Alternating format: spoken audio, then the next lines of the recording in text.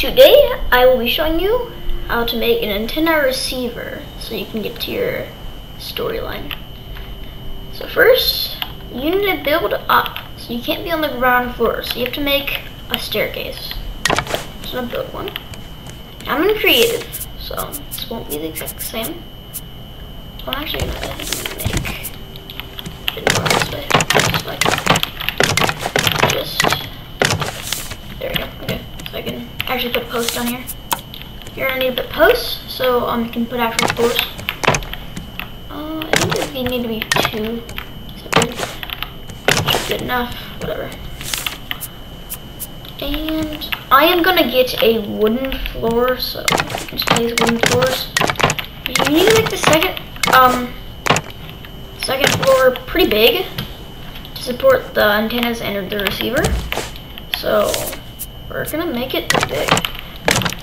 I take a bit of, quite a bit of wood. That's usually what you want to search for. Okay. Ouch. You don't even need so many posts, but I will. It's been creative. Don't mess up. Okay, so I'm gonna fill up the floors. See? This should be big enough. Definitely. Okay.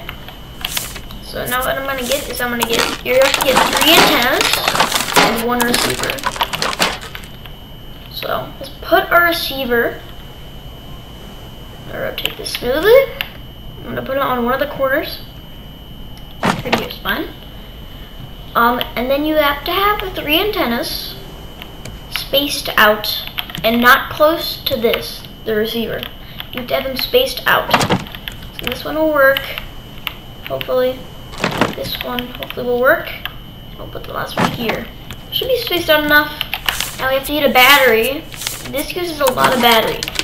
You probably don't have a battery, a battery recharger station? But you can get that later, but you definitely don't have it. Okay, well, you literally can't have it.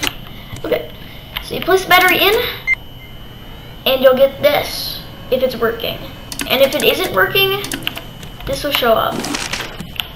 If I say I do that, something like this. Too close to other antenna, so you kind of have to move them around. So, obviously this one's too close. And you also, see, too close to the receiver now. You have to put it a fair bit away from the receiver.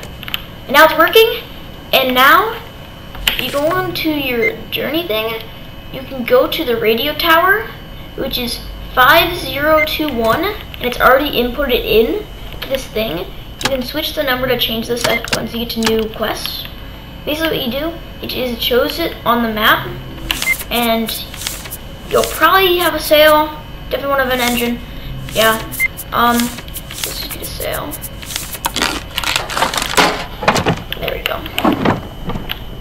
And pretty much what it's saying is the next part of the storyline is in that direction. So you kind of have to just sail 1500 or 1500 meters, I don't know what it is. You have to sail that far. That's pretty much how you get it. And then once you complete the radio tower, you get a new number which you have to input in. But you're switching the numbers and you can increase it. Yeah, that's pretty much how you get a receiver, and that's how you progress in the storyline. I hope this really helped you. Yeah,